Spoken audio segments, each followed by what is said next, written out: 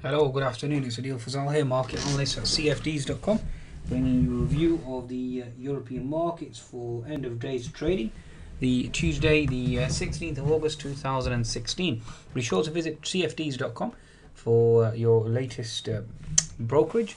In terms of trade signaler, please be sure to visit Signal for trade signaler for signals and market updates from leading providers at www.tradesignaler.com. Also, you can download the app at the Google Play and the Apple App Store. Okay, now let's try and decipher exactly where this market is heading and the reaction thus far. Now, my mid-afternoon market video highlighted the fact that Asian markets obviously were bogged down overnight. The Nikkei down with the yen certainly surging. USD JPY levels certainly broken below 100. I'll bring up the chart of USD JPY, folks, and show you. You can see that the USD JPY level on the 4-hour chart here hit a pivot low of 99.5. It's currently back up above 100 now.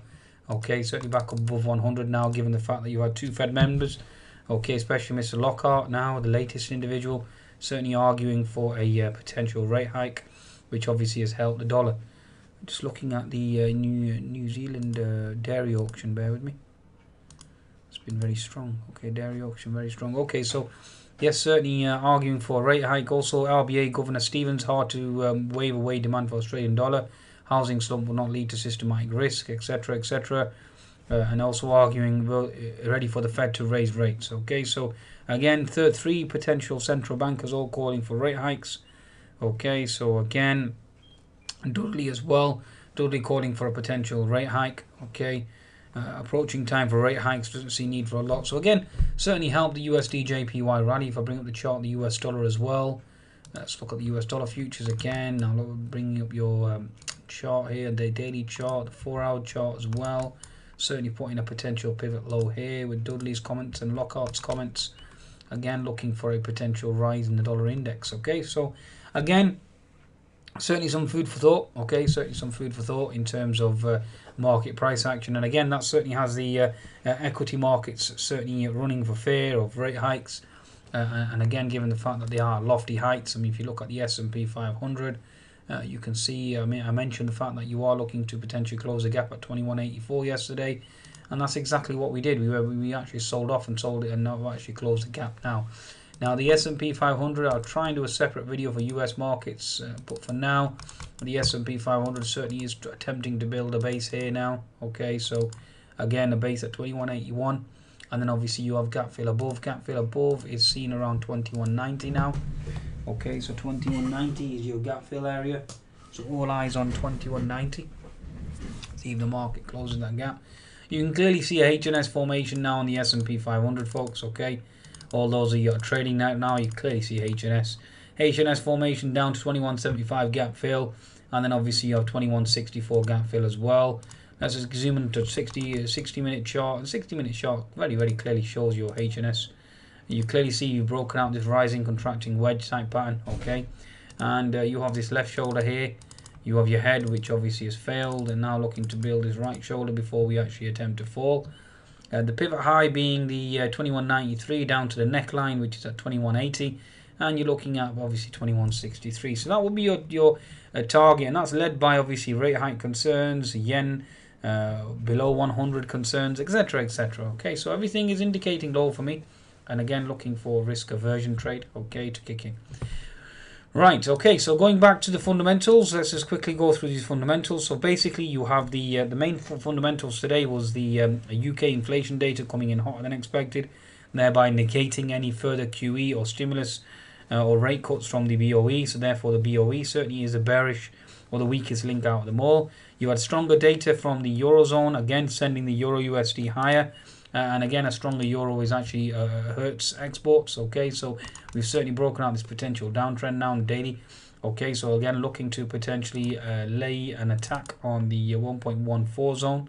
Just bear that in mind, 1.14 zone. You have been pushed back now, mainly due to the fact that you've had Mr. Lockhart talk about rate cuts. Again, the stronger euro is hurting European indices, given the fact that he did hit a touch a low of 1.09, and now we're currently back to 1.13 zone. Okay.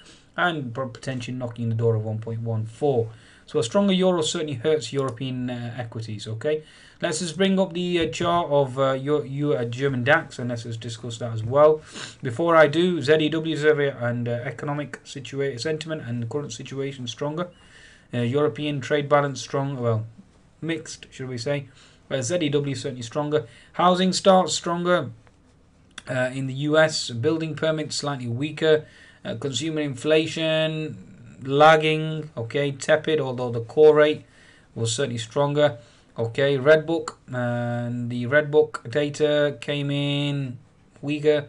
The industrial data came in, industrial production came in stronger. GDT auction came in stronger. Fed Lockhart speech and Dudley speech both hawkish. Okay, we've got API data, weekly crude oil stocks later on. Okay, we'll see exactly how we can decipher that. But for now, let's just look at the technical picture of the European equities. Daily chart, I explained last time, you had a topping tail. I explained this yesterday, folks, even the day before. You had a doji candle, you had a topping tail yesterday, and obviously you're looking for weakness today, and that's exactly what's occurred. 60-minute chart, the German DAX at the moment languishing, making lower lows, okay, or lower highs, should I say. So again, adhering to that diagonal trend line. Let's just look at the German DAX here again. See if we can bring in the trend lines. That certainly hasn't worked. But for now, lower highs. Okay, so lower highs. So given the fact that we've adhered and respected the lower high here, we're going to continue. Okay, so let's just look here. No real diagonal trend line.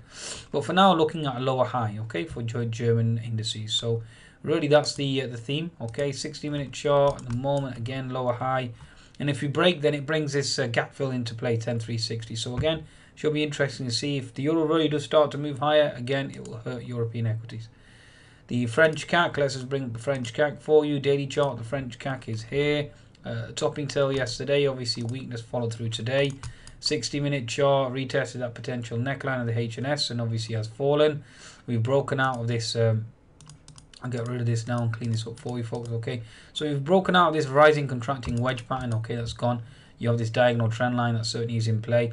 So the next real support I can see now is at 4440 and potentially lower. So just bear that in mind. Okay, let's just use the diagonal trend line for now. Take the pivot high, take it to the next pivot, and that really is in play. Okay, so a bearish trend line on the French CAC. And that's again led by the strength in the euro. A technical pattern, technical setup today, really. I mean, if you look at this, technical perfection almost. You had this gap fill into gap fill resistance sold off, and now holding support at this 4460 zone. So it'll be interesting to see how the market reacts at this 4460 zone on the French CAC. Okay. In terms of the FTSE 100, I have explained that this is in bearish territory and remains bearish due to the stronger inflation data, folks. Okay, you've put in a bearish engulfing candle, looking to potentially not retest, but potentially test this 6780 now. Exhaustion on this bearish engulfing candle. 60-minute chart, clearly a HNS formation in play, looking for 6850 to potentially test. 6860 really is the first one, and then obviously you are looking at 6820. And then looking at 6780, so watch out for that zone. 10-minute chart of the FTSE, clearly see a HNS formation brewing there. Okay, looking for weakness, folks. Okay, looking for weakness. You do have the unfilled gap above though, so just be aware of that. Okay, for now, it's a symmetrical wedge type pattern has broken to the downside. You've got support at 6890, 6896. Sorry, that's one of the reasons why I closed my shorts for plus 23 at 6896. And then the next potential support is seen at 6860. Again, look for downside movement. Okay, that's the FTSE 100 situation. In terms of Euro stocks, let's bring up the Euro stocks for you. Okay, Euro stocks, here we go. So daily chart, the Euro stocks first and foremost. I explained yesterday you had a topping tail, horizontal resistance, 200 MA resistance, and then therefore you are looking for moves lower, and that's exactly what's occurred. In terms of price action, previous support equals resistance here. Okay, so again looking for a move lower. You had a rising contracting wedge pattern that's broken out to the downside. You've got an unfilled gap that's obviously remained above. You're using your diagonal trend lines, and you do have this potential bear flag type pattern. Okay, we've held this previous resistance equals support for now. Okay, but I'm expecting that to break on the back of a stronger euro. Okay, and looking for movement lower, given the fact that you are looking for risk aversion globally. So again, looking for potential support at 3,000, and then obviously you've got gap fill support at 2,975 with the 200 MA. So looking for 3,000 and 2,975 on the downside here, folks. Okay, in terms of the price action on the Euro stocks. You are building a base here at 3,015 to 3,015, so watch out for that. You do have the unfilled gap at 3,045. Obviously be cognizant of that as well. Resistance will be seen back at 3,035. But if the markets continue to obviously go into risk aversion mode and you are looking at 3,000, then again 2,975. Okay, that. They are the levels that are in play. Okay, I think that's a market wrap. The last variable I will discuss is oil. And the reason why I want to discuss oil is because you have a lot of talk about obviously Saudis and the Russians coming on board together with regards to this potential shall we say agreement in terms of capping the drop in oil. Okay, whether it's some sort of production ceiling, etc., etc. The Iranians certainly are not playing ball and said that they weren't going to be part of it. So again, just bear that in mind. Okay, bear that in mind. They said they were not going to be a part of it. And if they're not a part of it, then really how successful can it be? Okay, folks, how successful can it be? So you are looking at resistance at the $47 level. Okay, so looking for risk aversion here. If the Iranians are not a part of this potential production ceiling, then it's not really going to be very successful. And oil prices obviously have been rallying on the back of those potential talks between Russia and the Saudis as well. So just bear that in mind. Okay, so I think that's a summation. Watch out 47 on oil. Once you get to 47, you are looking at risk aversion globally. Okay, so stronger dollar as well. Bear that in mind. Dudley and Lockhart both indicating a rate hike. And if rate hikes occur, then commodities are certainly going to get battered, and emerging markets certainly will be in the firing line, which in turn will obviously trigger this risk aversion trade. And we've already seen that with the USD, JPY, or the yen surging, and then therefore already confirming the risk aversion trade. Okay, I think that's enough, folks. This video is too long. I always try to make them short. Please do visit cfds.com for your trading needs and take advantage of that 25% bonus. Goodbye now.